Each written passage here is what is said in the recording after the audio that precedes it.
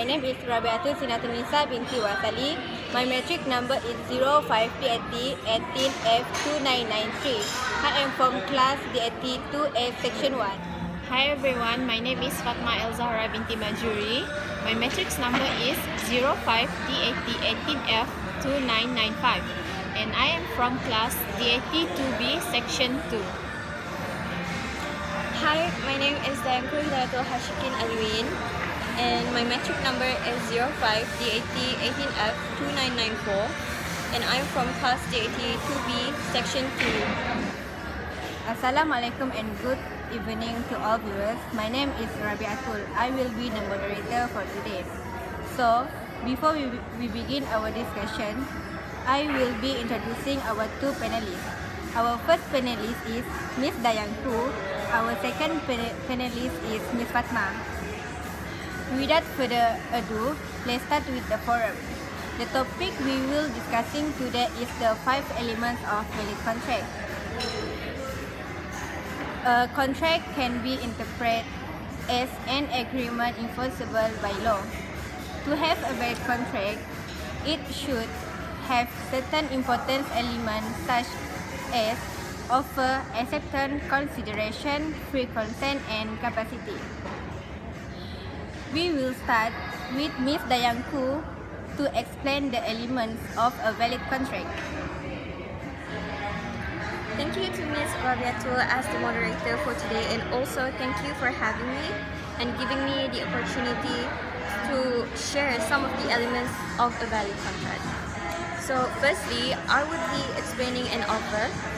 In Section 2, Clause A of the Contract Act 1950 states that when one person signifies to answer his willingness to do or to abstain from doing anything with a view to obtaining the assent of that other to such act or abstinence, he is said to make a proposal.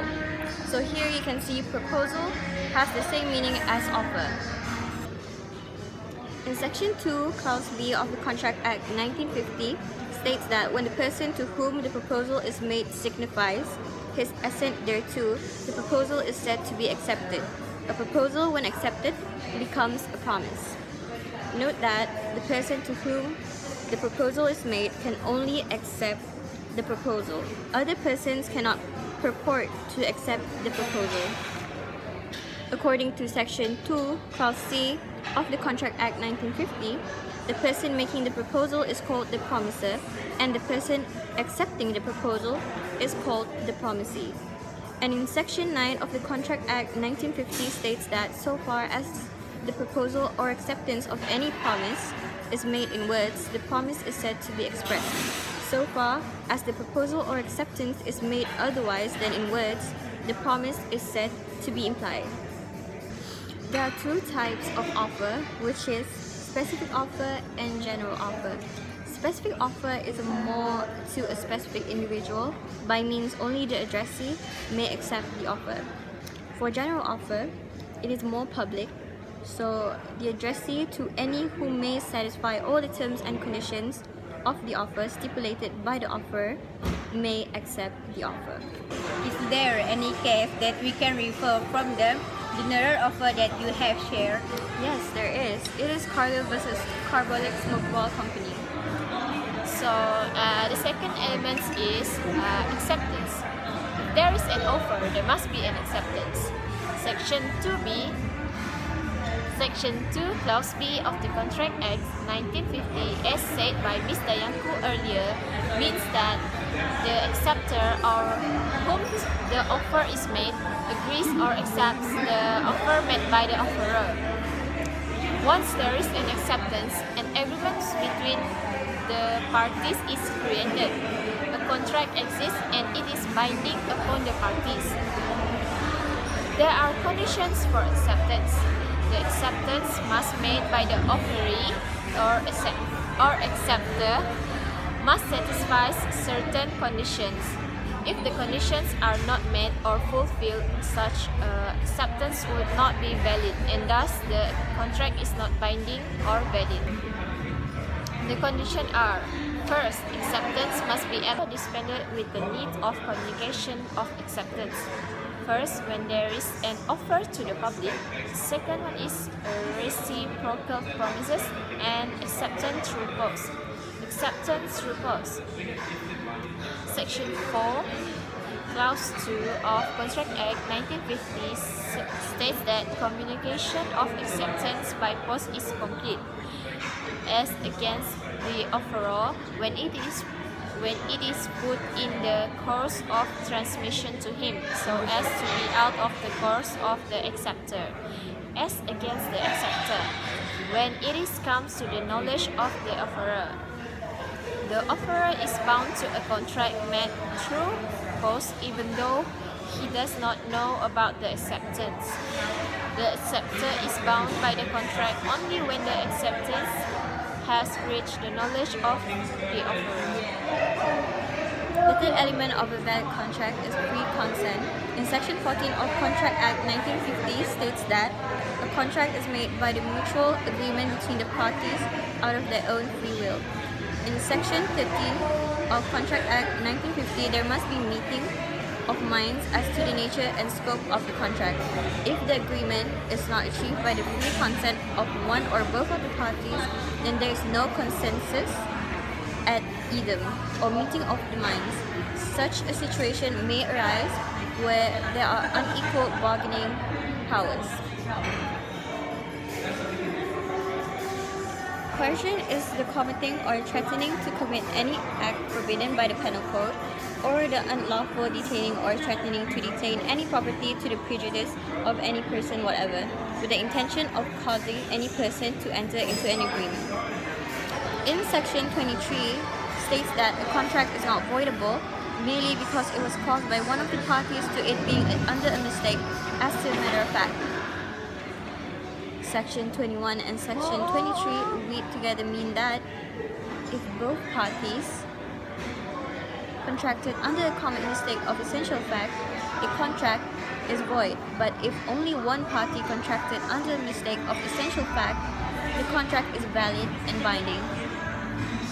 Now, note that the mistake concerned is mistake as to fact plus mistake of judgment, for example, as to the quality of the goods, which results in making a bad bargain will not render the contract void if all relevant facts are revealed.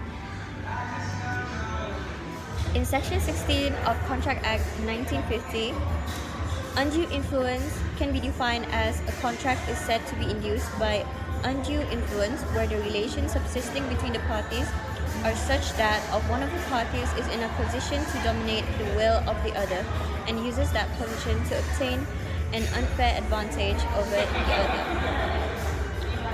In particular and without prejudice to the generality of the foregoing principle, a person is deemed to be in a position to dominate the will of another, where he holds a real or apparent authority over the other, or where he stands in a fiduciary relation to the other, or where he makes a contract with a person whose mental capacity is temporarily or permanently affected by reason of age, illness, or mental or bodily distress. Lastly, for mistake, you can refer to Section 21 of Contract Act 1950 states that where both the parties to an agreement are under a mistake as to a matter of fact essential to the agreement is void. The elements of mistake is the mistake must be made by both parties. The mistake is relating to a matter of fact essential to the agreement. Sorry, Ellen. So the second element is acceptance. If there is an offer, there must be an acceptance. Section 2B, Section 2, Clause B of the Contract Act 1950, as said by Ms. Dayanku earlier, means that the acceptor or whom the offer is made agrees or accepts the offer made by the offerer. Once there is an acceptance, an agreement between the parties is created. A contract exists and it is binding upon the parties. There are conditions for acceptance. The general rule is that the acceptance must be communicated to the offeror, as said in Section 2, Clause B and Section 4, Clause 2 of Contract Act 1950. Therefore, mere intention to accept without communicating the acceptance does not give rise to a valid and binding contract. This is important because the promisor can always revoke or cancel his offer before there is an acceptance, but not after. The most important thing is silence is not an acceptance. The offeror may not put any condition in his offer that the silence of the offeree would giving any positive acceptance amounted to an acceptance. It is because the general rule is that acceptance must be communicated to the offeror. The acceptance would only be valid if there is a positive conduct signifying the acceptance. The conditions are: first, acceptance must be absolute and unqualified. The acceptance must be made exactly on the same terms as offered, without any modification. Section 7, Clause A said that any modification of the terms of the offer amounts to counter-offer. Counter-offer is treated as a rejection of the original offer, and therefore there is no valid acceptance exists. Second, acceptance must be communicated in some usual and reasonable manner.